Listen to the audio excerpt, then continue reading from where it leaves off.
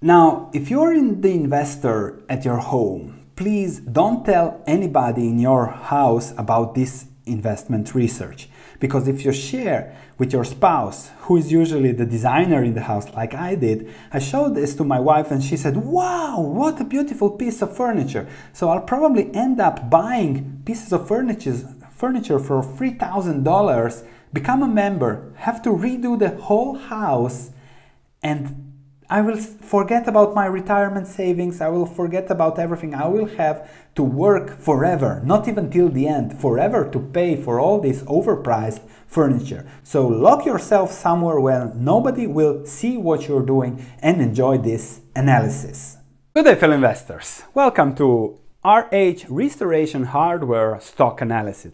It is a Warren Buffett owned stocks, Berkshire owned stock, so it has a very interesting business model and I really want to discuss the company. And apart from selling upscale furniture, it has a really interesting business model, so it might be a great investment. And then it has really luxurious financial engineering, which will be a great learning lesson to see how financial analysis is done and the risk reward of investing and pushing the stock price higher. It's a very interesting stock and that's why I wanted to make the video. And also the learning outcomes, it's actually a positive investment situation for those that want to buy such a stock. Then we're going to discuss buybacks and financial engineering, how they can work really well until they don't, but if you sell sooner, then you don't care when they don't.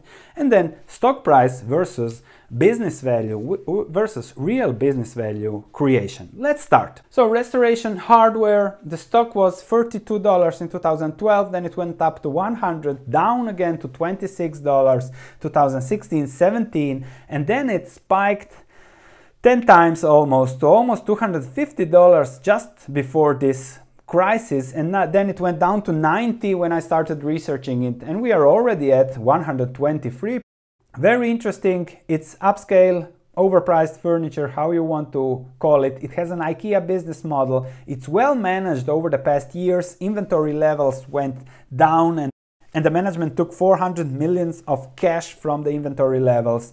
However, there is extreme financial engineering, using convertible debt and doing a lot of buybacks. And then on top of everything, to sweeten the analysis, the CEO sold 115 million of shares just in December 2019 to buy his nice, beautiful mansions in the United States. Now, the business model. It's a very interesting business. So I love IKEA, the business model. I see how it attracts people.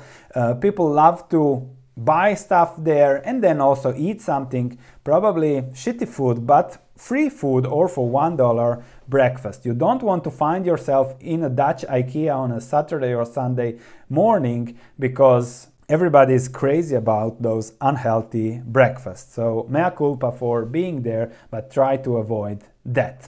Now on the business analysis, it's an IKEA model, so you can socialize there, drink your coffee, eat something, really enjoy, and you can buy whatever you find there. You sit there. It's, let's say, an upscale entertainment environment that can sell you things. Then you can become a member and come back for more. It's a great business model because it's casual, it's luxury, socializing, and you buy what you like, and it still has revenues of 2.6 billion, so it's still scalable globally if the business model that has been proven that it works over the last years continues to expand globally. However, it's also extremely cyclical. Demand for overpriced furnishing products depends on discretionary purchasing power, real estate activity, and thus the general situation in the economy. Thus, it makes no money in bad times, has to survive, but a lot of money in good times. And if we look at the revenue, really exploded over the last 10 years from 700 million to 2.6 billion, so there is growth. Line number one. Line number two, margins are expanding, 40%, 41% gross margins. That's why you're buying overpriced furniture, but it's the experience, right? Nevertheless, great gross margin, leading to high operating incomes, good operating margins, and net income of 220 million in the last 12 months, and earnings per share went from negative to $9 per share. Dividends not being paid, but the company line 6 is doing huge buybacks, and the number of shares since they started the buyback went down from 41 million to 19 million, the current non-diluted. 24 million is the diluted due to the convertible shares. That they have an anti-diluting thing, but we'll discuss that later in the financial engineering analysis. Then line 7, the free cash flow. This company has $246 million of free cash flow. When compared to the market capitalization, it gives you a double-digit free cash flow yield, so good business. However, there is practically no stockholder equity, or it is 18 million on 19 million shares outstanding, so the book value is practically $1 per share for a share that you are paying more than $100 for. The liabilities, total liabilities, are 99% of assets. Now, why there is so much liability? Because of financial engineering and extreme buybacks. In 2017, the company decided, okay, how can we take advantage of the low stock price? Because analysts were uncertain about their new business model of doing this big retail operations. When everybody's going away from retail, they decided to go the opposite way. As you have seen in the video, build beautiful retail stores, and it actually worked. Plus, they started with humongous buybacks that pushed the stock price up 9 times over just 2.5 years. When you look at the repurchases of common stock, they paid $1 billion in 2017, $250 million in 2018, and another $250 million in 2019. So they spent $1.5 billion on buybacks, and the market cap a week ago was $1.6 billion. The issue is that the cumulative earnings over the last 3 years were just $353 million, and they spent $1.5 billion on buybacks. That is remarkable financial engineering. How did they do it? They issued debt, they issued convertible notes, 685 million of convertible notes. They lowered their inventory, which is excellent management. So they did something good. It's not just financial engineering. So they got 327 million there, and they made profits of 353 million, as we said. All in all, almost close to 1.5 billion with a little bit of rebalancing. And that's how they did so much buybacks, lowered the number of shares outstanding by 50%, and pushed the stock price up 10x. However, the whole idea is very interesting. They issue convertible bonds, so they pay later in shares, and they also pay to hedge the dilution, and they issue warrants to hedge the dilution a second time at a higher price. This is complicated. I've written a full analysis report PDF for those that want to read about this interesting financial engineering practice in detail, so you can find that in the link in the description below. However, just quick overview. So they have issued 2024 convertible bonds and at 0 interest rate. So 300 million, it was up to 350 million, the potential total offering size. However, on those bonds, they paid a hedge transaction of 91 million. So they got 350 million and they paid 91 million to hedge the transaction between the strike price of the bond at 211 and the strike price of the warrants that was around 300 something.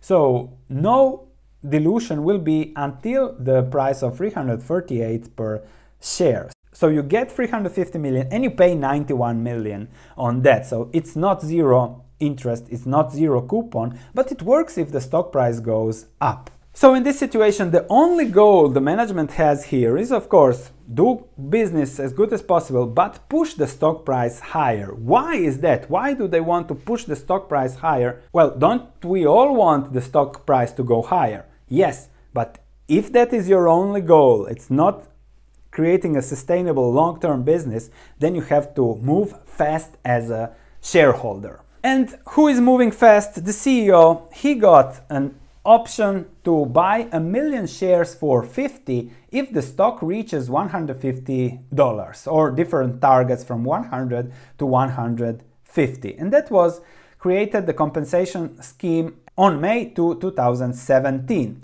What happened on May 4, 2017? Well, the company immediately announced 700 million repurchase plan. That's how you push a stock price higher and higher.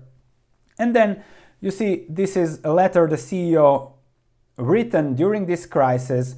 First, I hope he took the picture before the crisis, not taken the time to make such a picture during the crisis. But then again, he is so confident, secure, happy, blessed during this crisis. So it's really a nice picture.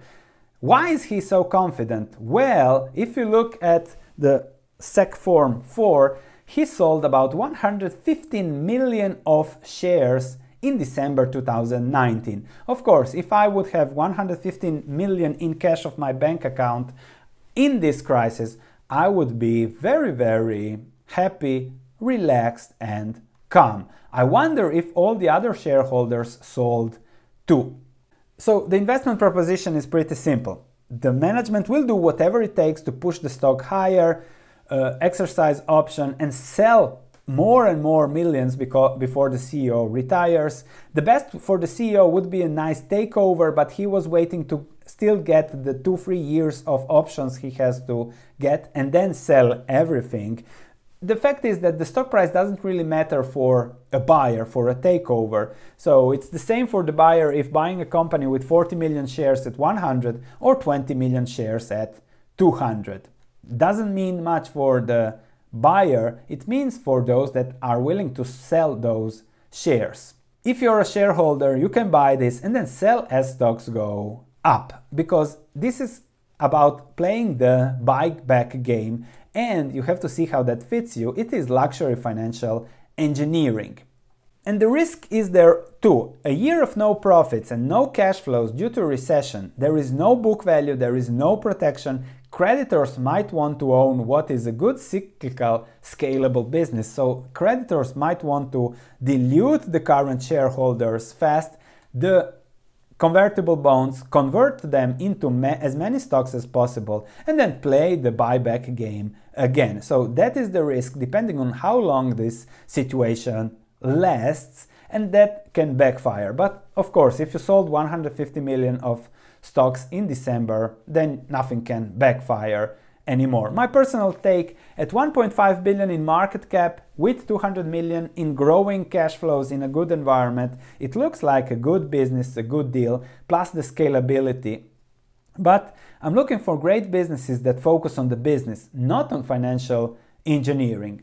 I feel the financial engineering increases the risk, so you have to see how that fits you. I don't like really investments where I have to move fast, take advantage of the trend, but I still think in this current environment, it's sooner that the stock will go to 250 than to 50, because if they can get another convertible loan on the small float, on the high short situation, they can push this very quickly to 250, the CEO can get his rewards and then sell it to someone in a year or two for 300 per share on no increase in market capitalization. If you enjoyed this analysis, stock analysis is what I do, so check my stock market research platform in the link in the description below on my website. Subscribe for more stock analysis and interesting stock market discussions. Thank you, and I'll see you in the next video.